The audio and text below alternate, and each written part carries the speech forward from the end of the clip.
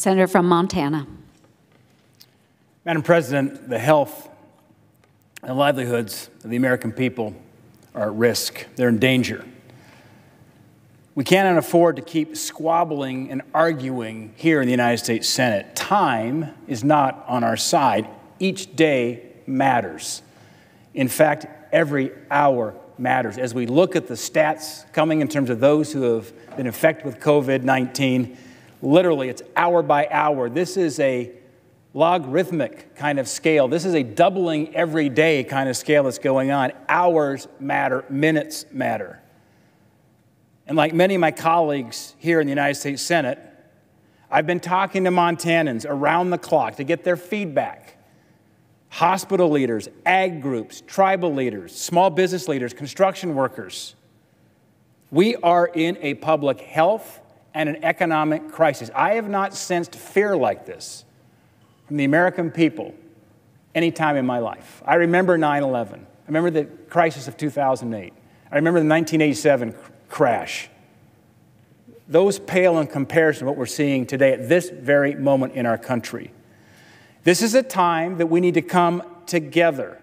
This is a time we must get this done for the good of our country. Listen, neither side is going to be happy with the final product. That's part of negotiation. It's give and it's get. And this Senate bill before us provides relief for workers, for families, for small businesses, and for healthcare professionals. I tell you what, I've heard some things said today on the floor of the United States Senate that are flat out not true. Let me set some of the facts straight, what this bill before us does do. It provides $250 billion of unemployment insurance for those who've lost their jobs during the coronavirus outbreaks. $250 billion. What that means in Montana is $600 a week. That is twice as big as what's currently paid per week. It's $4 billion for masks, for gowns, for gloves, ventilators. It's the PPE discussion I just had a couple hours ago with some of my hospital leaders and doctors and medical leaders across Montana. They're scared of the shortage of PPE. This bill provides $4 billion to CDC to address that. And I tell you what, dinking around here over this today, we lost another day. We could be moving forward to get it into the hands of our healthcare professionals. It provides $350 billion to allow our small businesses to survive and rebound. Listen, we have had some very healthy, prosperous, good small businesses that employ a lot of people in Montana. These are good jobs. And now they're not just worried about liquidity, they're worried about insolvency. These are ranchers. These are restaurant owners. It provides $10.5 billion for drug development to treat and prevent the virus. Listen, we will not stop the panic we see right now in our country until we stop the pandemic. And we won't stop this pandemic until we have drugs available for the American people that will provide immunity to them. There's great hope on the horizon. There's amazing vaccines. There's amazing what they call monoclonal antibodies through incredible ingenuity and innovation that we can provide to the American people before the second wave hits this fall. Listen, you talk to the doctors, our best leaders at NIH, at the FDA, at the CDC. They're telling us there's probably a second wave pandemic coming in the fall of 2020 if we don't act now. Because as is true with most of the world, we don't have the immune systems here to combat this virus, this coronavirus that produces COVID-19. And so you either get the immunity from catching the disease or getting a vaccine or these other drugs that can provide the antibodies. Listen, there's good news on the horizon. What did we do in this bill? We're going to allow the acceleration of manufacturing so we can get this in a widespread distribution across for the American people to protect them in the next flu season when most scientists believe we probably get hit with this again. And we just lost another day here in the U.S. Senate. Every day matters.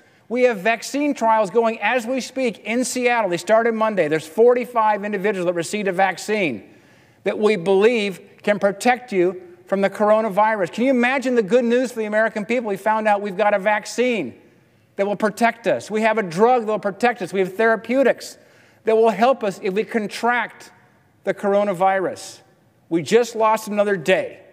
That could be a day we could have been closer to getting that in the hands of the American people. We were in a race for time. We're now into the end of March. We've got to get this available by September to the American people. This is literally an all-of-government Manhattan Project kind of approach. And we just lost another day here because we couldn't get this passed in the U.S. Senate. This also provides $75 billion for our hospitals and our health care providers. Those are the men and women on the front lines right now saving lives. God bless them. $75 billion for them. And if you heard the Democrats talk about this bill, you think there's nothing here for the average hardworking person in this country. That's absolutely false. And we can lay it all out. And there's parts of this bill I don't like. There's parts of this bill I would change. But we've got to be satisfied now with a good 80 for 20 because speed matters. It matters to get something done. The American people are looking here at the dysfunction in Washington. They don't understand. Frankly, I don't either. And this bill before us was written by Republicans and Democrats. I'll tell you why I know that. Because I was part of helping negotiate to get this $10 billion for this acceleration of vaccines and drug program. I went in this weekend, we were sitting looking at spreadsheets that said, here's the Republican ask, here's the Democrat ask. They're spreadsheets. We can show them to you. We were going back and forth in a bipartisan way to try to craft a bill here that we could pass in the Senate last night. In fact, the American people are watching both sides in this kind of ping pong match today around one side says one thing, one side says the other.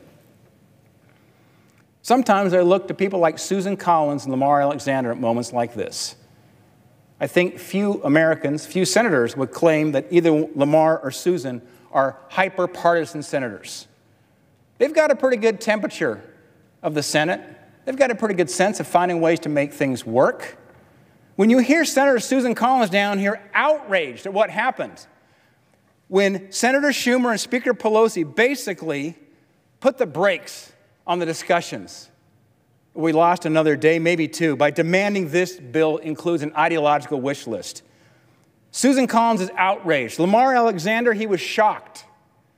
Let me tell you something. When Susan Collins is outraged and Lamar Alexander is shocked about what's going on around here, that tells you something. You can discount what I'm saying here and many Republican senators and Democrat senators, but those two senators are viewed as some of the most bipartisan senators here. And when they're outraged and shocked, that tells you what's going on in terms of one of the low levels of partisanship that we've achieved here in the U.S. Senate over the course of the last couple of days. This obstruction will create a devastating impact on American workers, on families and small businesses.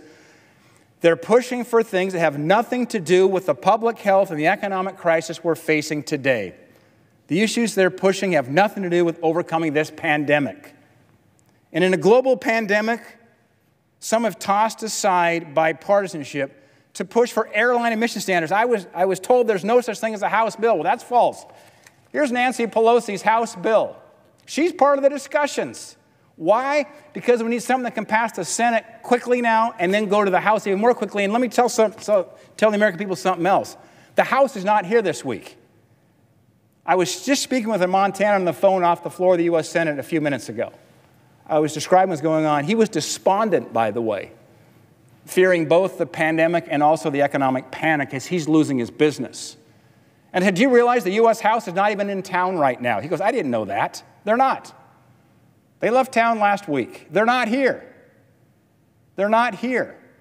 At a moment when the country needs us, the U.S. House left town. They are not here as we speak. I think that's been lost in the discussion. So we can debate this another time down the road, some of their ideological requests. I mean, here's one from Pelosi's bill. The full offset of domestic airline emissions by 2025 for airlines that use assistance under Section 101 of the Pelosi bill. It's right here. Okay, well, we can have a debate another time about whether or not they should have a part of this new Green Deal to offset airline emissions. Now is not the time to have a debate. Now is the time to save the American people, both economically and with their health. We need to get our priorities straight. and that means putting the American people first. By the way, this is not a stimulus package. It's the wrong name for it. This is not a recovery package. That's the wrong name for it. This is a rescue package. That's what we're debating on right now, is a rescue package. We must come together, both sides. The coronavirus is not partisan. It crosses party lines. It crosses country boundaries. This is a global challenge. It's on the shores of our country. It is time to come together, both sides, vote this bill out of the Senate yesterday, but that didn't happen. The next best time is today. I urge my colleagues on both sides to set aside the perfect and move forward with this to restore the confidence of the American people for their health and their economic well-being. Thank you, Madam President.